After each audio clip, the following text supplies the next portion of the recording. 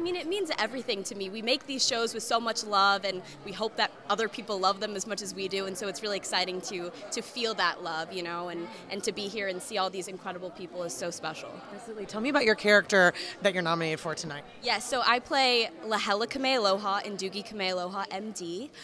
She is a 16-year-old doctor, and so the show just follows my character as she's sort of navigating life and work and family and relationships and friends, and it was a blast. It was a lot of fun. Now, this is a fresh take and a reboot, obviously, on a very iconic show. So what is the difference for anyone that's a huge fan of the previous show and going into this one now? Yeah, I mean, I think hopefully, the goal was to keep the spirit of the original alive, but really bring it into the world we live in today, right? By having a female lead, by having a biracial lead, by having a biracial family, really bringing the problems and the issues and the reality of life today into the show is hopefully what we're doing.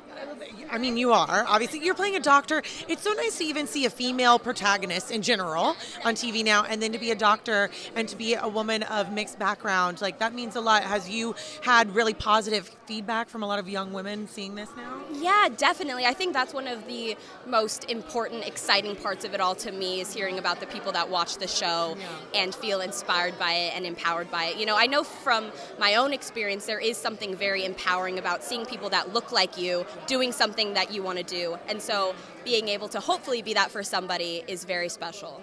Well, congratulations. Fingers crossed tonight. Oh, thank you. On the line. Hi, my name is Peyton Elizabeth Lee, and you've just been buzzed.